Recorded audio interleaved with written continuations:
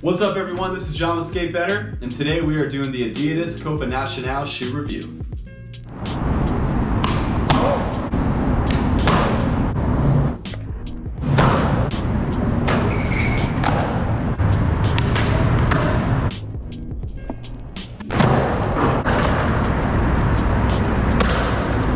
I just wanted to say thank you for being patient. I know it's been a while since I've posted anything. The reality is I've just been really busy with work, and also I wanted to make sure I gave these shoes enough time to thoroughly review them well, just like everything else. I also wanted to make sure that I was separating the shoe versus the new deck setup I got. As some of you know, if you watch my videos, I did get this shoe the same time that I got the weekend deck, and I loved the deck so much, and I was feeling like I loved the shoe so much, and I wanted to give it at least a few months to make sure that it was really just the deck or really just the shoe, so I could identify what was going on and what was helping me enjoy my experience a little bit more. But yeah, so that's pretty much why I waited, but thank you all for being patient, you're the best. And we're gonna get into this shoe. So the first thing is, why this shoe and the price? Well, I picked up this shoe, I actually didn't pick up this shoe. My wife got me this shoe for Christmas. I think it's like 85, 90 bucks. You might be able to find it on sale in the 70s now, especially some of the older colorways, but I know that the new ones are still like 90 bucks. So not the cheapest shoe on the market, but not the most expensive. And the reason I picked it up is I love cup soles. I've been wanting to skate more cup soles. This was a cup sole shoe. And I've also seen a lot of pro skaters wearing it, like John D'Lo, he skates in it all the time. I've just seen a lot of people skate it and I was really curious. It seemed to have a narrow toe also, which I like because I have sort of a narrow foot, but I'll get into that in a minute. So next thing on the list to discuss is the size. I ordered my normal size 8.5 and it fits perfectly. So I would say just get the size that you normally skate in and hopefully you'll be good to go. Next thing I want to talk about is the shape of the shoe and just kind of like the general shape. So I'd say it has a pretty average shape for a skate shoe. It's a little bit on the narrow side though. So if you've skated the Adidas 3ST003s, which are the ones with the little ollie pad here, very similar shape to that. I'm trying to think of what else it would be comparable to. Like any of these slimmer Adidas shoe models, I feel like this one is pretty similar to. It's definitely a little bit more narrow than like a Vans or something like that if you're interested. So just keep in mind, it's on the slimmer side. It does have a little bit of room here if you have a wider foot, but then it gets a little bit narrower at the toe. So I think narrow to medium foot and you'll be fine. If you have a wider foot, this might not be your favorite shoe. The break-in time for this shoe is the next thing I want to talk about. I will be honest, this shoe took forever to break in, or what seemed to be like forever. I remember straight out of the box, the leather material itself was super rigid and stiff.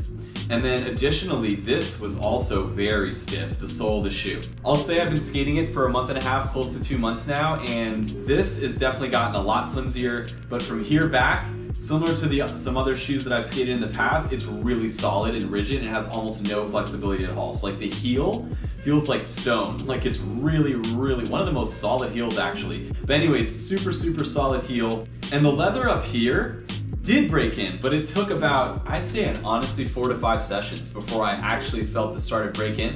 I just thought it wasn't gonna break in. After the 3rd session, I was like, oh, they're just gonna be stiffer shoes. But actuality, it does break in. It just took a lot longer. Now it actually feels great. The leather feels amazing. This all up here, money. This feels really, really good now when I skate, but I will say it's still a little bit more rigid back here than I would personally prefer. So next thing I want to talk about is durability and comfort of the shoe. So for a $90 shoe, there's not a crazy amount of bells and whistles, but there are some cool features that really helped me with my skating. The first thing is the heel tab. So this is actually, I would say, the highest heel tab I've ever skated in a shoe. And if you see, it's slightly angled forward. So that definitely helped to keep my foot feel secure. It felt really locked in and safe, which I loved. But because it's like a weird slick leather material, I had really, really bad blisters in the back of my heel.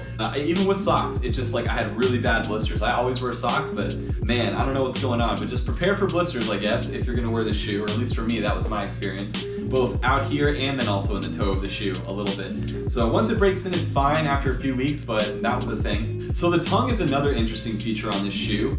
It doesn't have any elasticity to hold it in place that I can see, but it doesn't really move around at all. It's like a really, really wide tongue. It goes like all the way over to the sides. And it also has this little like, I don't know if you call that like a divot or like a dip in the middle. And that kind of hugs the front of your shin in place. So it feels like you have a lot of mobility in the shoe that way. I didn't personally enjoy this. I didn't personally love the tongue. I would have liked a tongue that came up a little bit higher and that has some cushioning underneath. So just know that this tongue has almost zero padding. Like I'm feeling it right now. There's a little bit more padding as you go further down, like in this area, but up in the top, it's like really, really thin, almost like a quilt. Like if a leather was made into a quilt, like a thin quilt, that's what it feels like. But in my opinion, it's not really anything to brag about. I would not call it a padded tongue by any means. So that's pretty much it for comfort. I would say durability-wise, the shoe is a beast. So similar to the last leather Adidas I skated, it is holding up really well. There is wear and tear here in the normal ollie spot. There is wear and tear here in my kickflip and also my ollie spot.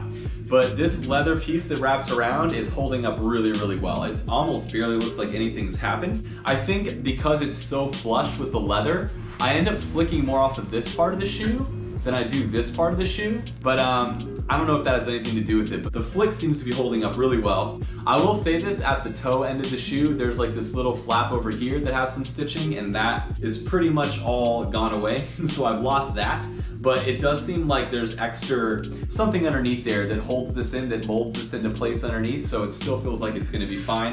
But other than that, the shoe's in great condition. I know it looks really beat up because it's white, but just know that it's skating really well. I feel like after 2 months, it's finally starting to break into the perfect amount. Last thing about durability I almost forgot to mention is just the sole. The sole is holding up really, really well. Better than the Vans, the Aves, better than a lot of Adidas shoes that I've skated in the past. I don't know why, but for some reason this tread pattern is working for me. So it does feel a little bit slippery if I'm pushing on a slippery part, but no more so or less so than like the Vans or anything else that I've skated. I feel like, especially on the board, it has great grip. I definitely dig in the tread on this shoe, and that can make or break, so that's also definitely a pro. Next thing I want to talk about is impact, but I'm not going to spend too long on the impact because there's not too much to discuss.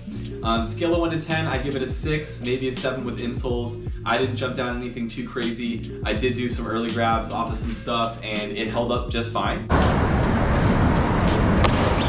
I would say that the impact felt better than the Vans, but maybe not as much as the City Cups that were before this. It feels like a cup sole, it acts like a cup sole, it has a good amount of cushioning, so it doesn't come with a really big, thick insole, but once again, it's a cup sole, so it has that extra support. And just know, it's not the beefiest shoe, so like solid 6, maybe a 7 with good insoles. Next I want to talk about is board feel and the flick. So I will say that this shoe had a very nice board feel and a pretty solid flick.